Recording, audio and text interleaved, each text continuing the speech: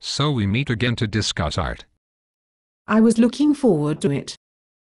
Shall we discuss Fluxus? So many little shows lately. Certainly. I like it. But why? We do not restrain. We explain. So amusing. So John Cage. Fluxus must die. But it is a good thing to find overlooked artists like Ben Patterson. We know Joseph Beuys and Yoko Ono. But what about the Fluxus pieces by La Monte Young? Yes, the world is waiting for another violin to be set afire or for butterflies to be set loose in a concert hall. But I liked his very, very loud music. It was like entering a block of cement and you could not dance to it. It made people deaf. Nevertheless, the 60s and 70s were the Burgess Shale of art. More kinds of art than ever before in history. No phylum must go uncharted. No worthwhile artist must go unsung. Anything that can be sold must see the light of day before it rots away.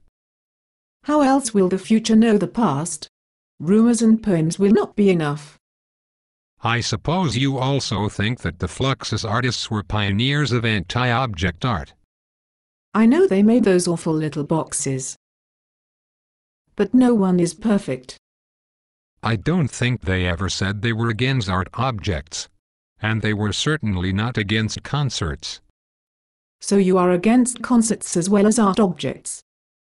Concerts are to music as art objects are to art.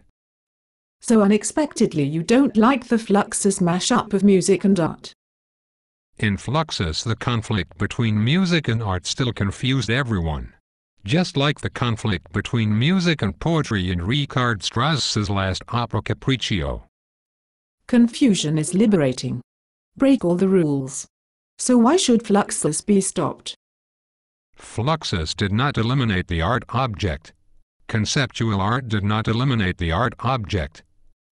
So what does post-Fluxus art look like? The new art we need will be to Fluxus as sculpture was to painting. It will be invisible. You will only know it is there when you bump into it. When you are trying to read a conceptual artwork,